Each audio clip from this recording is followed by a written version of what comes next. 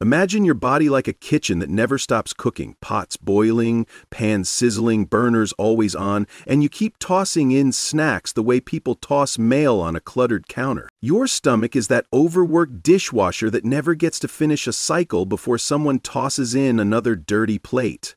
Eventually the sink backs up, the counters overflow, and your energy starts feeling like a fridge light that flickers every time you open the door. That's not aging, it's overload.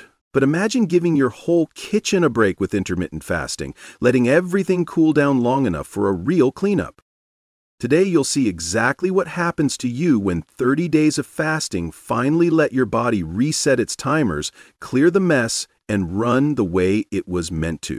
Over time, that non-stop kitchen inside you doesn't just get messy, it quietly wears down your hormones, especially insulin and cortisol. Science calls it metabolic fatigue, the slow burnout that happens when your body never gets a pause. That's why you feel bloated some days, wired on others, and strangely tired no matter what you eat. But intermittent fasting gives that whole system a reset, and the first few days reveal exactly how powerful that shift can be. Let's break down what happens inside you from day 1 to day 30. Hour 1 to 12, when your body realizes you broke the routine. The first 12 hours of intermittent fasting are basically your body looking around like, wait, did we skip a meal? Is everything okay at home? You've trained your stomach to expect food on a fixed schedule, the same way a dog magically appears every time you open a bag of chips. So when breakfast doesn't arrive, your hunger hormones, especially ghrelin, ring the doorbell just to check if something's wrong. Biologically, your blood sugar starts to dip and insulin begins to fall. This is completely normal. A study from the University of Michigan notes that your body's first job during fasting is simply using up the glucose already floating around in your bloodstream. It's housekeeping, not an emergency. But here's why you feel hungry.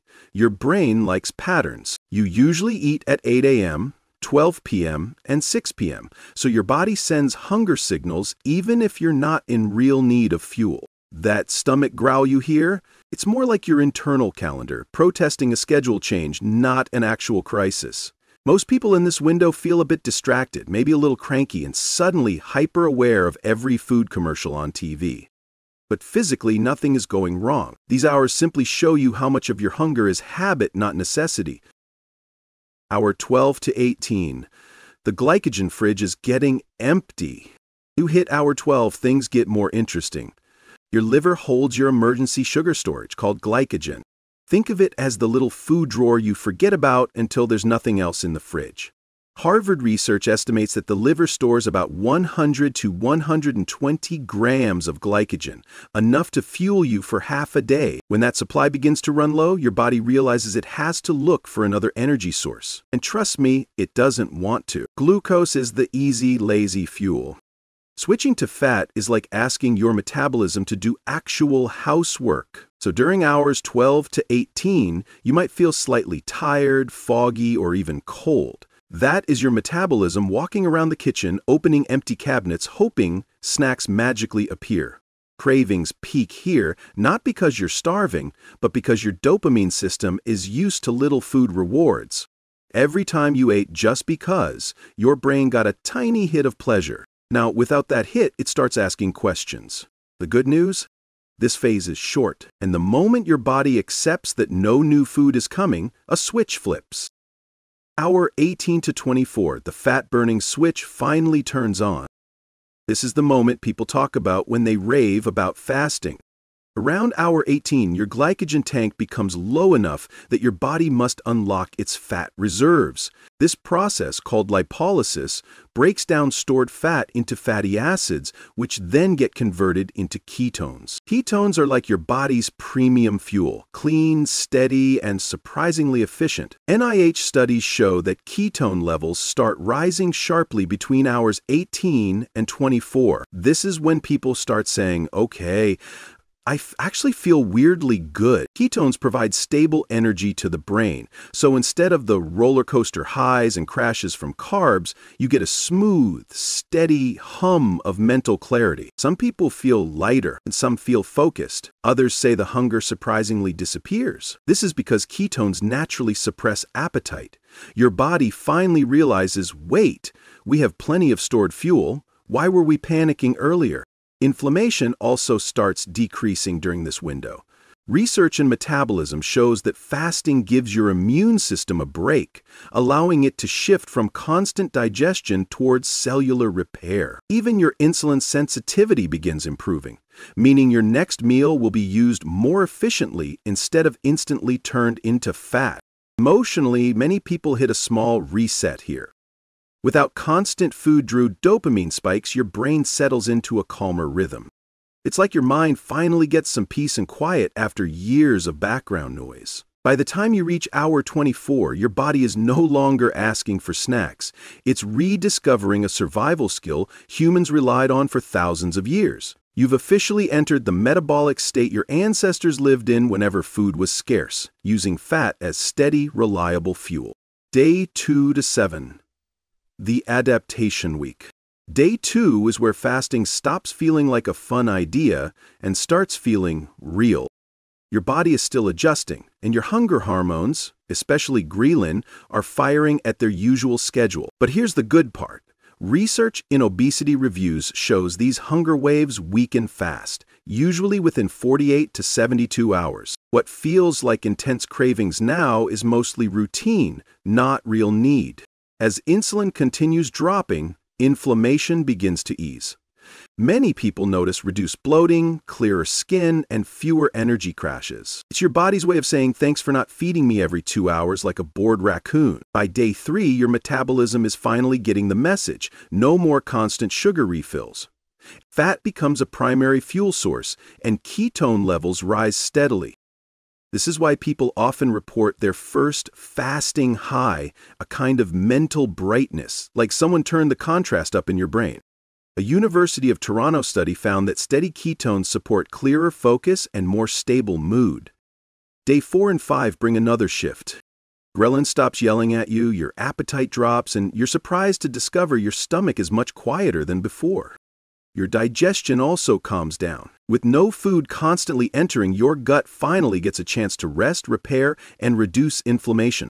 By day 6 and 7, the benefits become more noticeable. Your energy becomes smoother, not spiky. Your sleep may improve as your cortisol rhythm stabilizes. Many fasters say they wake up lighter, mentally and physically.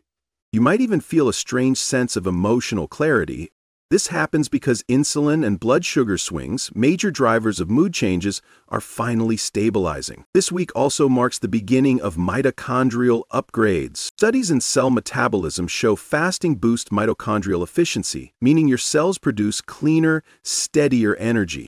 You're not running on fumes, you're running smarter. Most importantly, the mental part shifts. Food stops controlling your day. Cravings lose their grip. You realize hunger comes in waves, not emergencies. And that alone builds a new kind of confidence. By the end of day 7, fasting is no longer something you force. It begins to feel like something your body actually understands. Your metabolism is calmer, your focus sharper, and your hunger far less dramatic. Week 1 doesn't just change how you eat. It changes how your body listens and how your mind responds. Week 2 to day 30. Week 2 is where fasting stops feeling like a challenge and starts feeling strangely logical. Your body has finally accepted that food isn't coming on demand, and instead of panicking, it begins running more efficiently, like a car that suddenly discovers it has an eco mode. Around day 8 to 10, autophagy ramps up. This is your body's built-in cleanup crew that removes damaged cells, misfolded proteins, and other microscopic junk that's been piling up like clutter in a forgotten closet.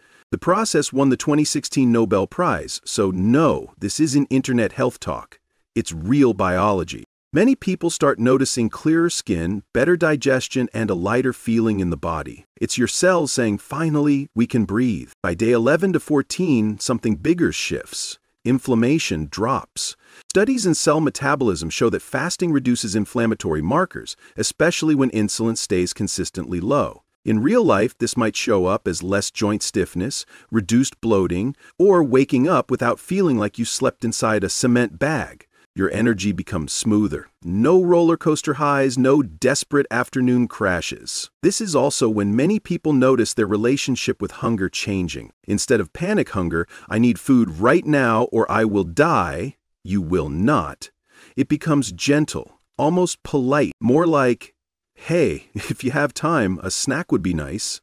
Ghrelin, the hunger hormone, stops throwing tantrums. Dopamine cravings shrink. You no longer eat because you're bored, stressed, or procrastinating. You eat because you're actually hungry. By the middle of week 2, your metabolism becomes metabolically flexible. This means your body switches between burning fat and glucose with ease, like a hybrid car shifting between battery and gas. Research from UC Berkeley confirms this flexibility protects against metabolic diseases and improves long-term energy stability. You're no longer trapped in the sugar dependence loop. Food stops controlling your mood, focus, and energy. You're driving the bus now. Around days 15 to 18, ketone production becomes more stable. Ketones aren't just fuel, they're signaling molecules that improve brain function. They support BDNF, a protein often called fertilizer for neurons. Many people describe this stage as feeling mentally lighter or weirdly calm. You may notice increased focus, fewer mood swings, and a general sense of emotional balance. It's not magic, it's chemistry finally working without interruption. By days 18 to 21, mitochondrial efficiency starts improving. These little powerhouses inside your cells become stronger and multiply. A study in the Journal of Clinical Investigation shows fasting triggers mitochondrial biogenesis, the creation of new mitochondria. The result? You feel like you have a more reliable energy supply. Not superhero energy, but the kind where you don't need 3 coffees to feel normal. During week 3, your appetite resets. People often report they crave whole foods instead of ultra-processed snacks. Your taste buds sharpen. Sugary foods start to taste aggressively sweet, like someone dumped a cup of sugar into your mouth on purpose. That's because insulin sensitivity is improving, and your brain is finally getting accurate signals about what you need. By week 4 and heading toward day 30, fasting becomes less of a structure and more of a rhythm. Your hormonal patterns settle into a healthier balance. Cortisol becomes more stable, helping your sleep improve. Leptin, the hormone that tells you you're full, becomes more efficient, so overeating becomes harder. You stop eating past fullness because your body is better at signaling, we're good here. Around days 25 to 30, your metabolism reaches what many fasters call the new normal. Your energy feels stable throughout the day. Afternoon slumps fade. Your digestion is smoother. Cravings are quieter. Your brain feels clearer. Many report a surprising benefit, a sense of control around food, around choices, around their day. It's not the physical transformation that hits you first. It's the mental shift. Inflammation remains lower. Blood sugar stays steadier. Body composition may shift, less fat around the midsection, more definition even if weight hasn't dramatically changed. Intermittent fasting isn't a crash diet. It's a slow, steady rewiring of how your body manages energy. By the time day 30 arrives, your body isn't just fasting better, it's functioning better. Your metabolism is calmer, your brain is sharper, your hunger is more honest, and food becomes something you choose, not something that controls you. You don't just finish 30 days of intermittent fasting. You arrive at a version of yourself that runs cleaner, thinks clearer, and eats with intention, not impulse. You've just seen what 30 days of intermittent fasting can do inside your body. Your energy becomes steadier, your mind sharper, and your hunger finally feels honest. This isn't about starving yourself, it's about letting your body work the way it was designed to. And now the choice is yours. You can go back to the old habits that drained you, or try a rhythm that actually supports you. So ask yourself, what would your next 30 days look like if you started today? If this video opened your eyes, drop a comment and tell me where you are in your fasting journey. Hit like, hit subscribe, and share this with someone who needs a fresh start. Your body is ready for the reset. Now it's your turn to follow through.